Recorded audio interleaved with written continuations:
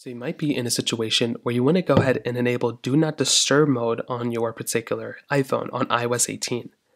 Now, doing this is actually fairly basic for the most part, and it really does not take too much time at all. So there's a few ways to do it. Number one, you can do it from your control center.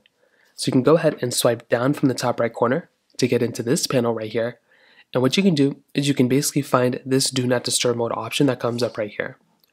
So what you can do is you can just go ahead and basically tap onto this option, and it's going to bring you into a lot of these basically Do Not Disturb mode options that come up. So what you can do is you can choose whichever one you actually want. So if you have a Do Not Disturb mode, you just want to turn on Universal Do Not Disturb mode, just tap that on right up there, and that will basically give you the option of doing so. You can also scroll over and choose a different one if you want to, but you do have these options here for the most part. Now you can also go through and go inside of your settings application, which is right here. And then when you're here, what you can do is you can scroll down until you see this focus mode option, which is right here. So you can tap into focus mode, and then you have this option that comes up right here too. So from here, you can choose the different focus modes that we've had before, so you can choose whichever one that you basically want.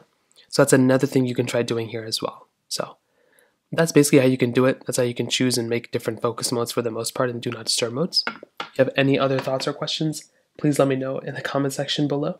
Hit the like button, that would mean so much, but definitely hit that subscribe button.